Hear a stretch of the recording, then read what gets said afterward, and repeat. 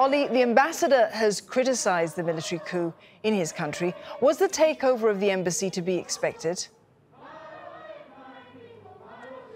Well, when he did criticise the coup in Myanmar last month, Myanmar had said that he would be recalled, but the ambassador had stayed in London. So I think it was expected that there was going to be some kind of removal process and that it may have to be forced. But clearly the ambassador and many of his staff were surprised by the way it unfolded here at the embassy here in central London. As you can see behind me, there are a couple of dozen or so protesters here making their feelings very much known. There is a police presence continuing here as well. What these demonstrators are saying is that they're calling for an end to the violence in Myanmar. They want the restoration of democracy, but they're also calling very loudly on the UK government to do more. They're saying, Boris Johnson, speak up, speak up.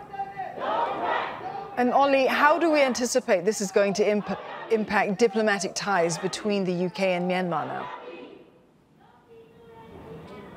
Very strained ties already. Several rounds of sanctions and measures on the military in Myanmar from the UK government. There has been concern, I think, here in London that they may not have been having a huge impact, those sanctions that have already been taken, and that therefore calls into question exactly what the UK may choose to do next in terms of further measures and what impact they may or may not have. But this certainly strains ties further. The UK Foreign Secretary Dominic Raab calling what happened here at the embassy bullying. He has, though, paid tribute to Kyaw Zwar Minn's courage, as he calls it.